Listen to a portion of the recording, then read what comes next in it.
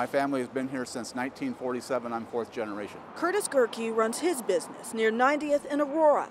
Like many of the frustrated merchants in this area, he's put up surveillance cameras and he's been documenting the crime, the drugs he's seen right outside his door, and the violence. We had a stabbing a month ago across the street. We had a stabbing down the street a week ago today. We had a stabbing right where we're standing in July. His camera captured the melee around 3 in the morning. Probably about 8 or 9 people.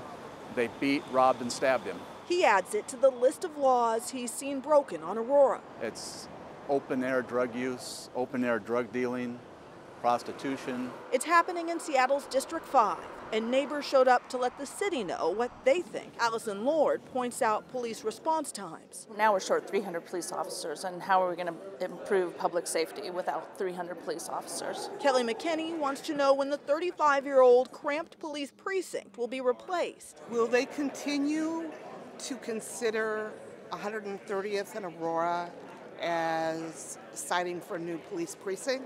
Here they pinpoint where they live and submit written questions for elected leaders and law enforcement to answer. In the budget. Like, when will the department make new hires? The mayor says she meets weekly with the police chief. One of the things we go over is, where are we on hires?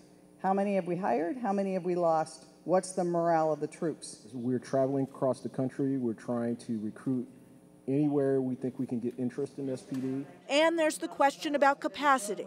All of the planning for the last 13 years has been around one station, but that doesn't mean that there can't be 2. When it comes to a new police precinct, the city's still working out the details.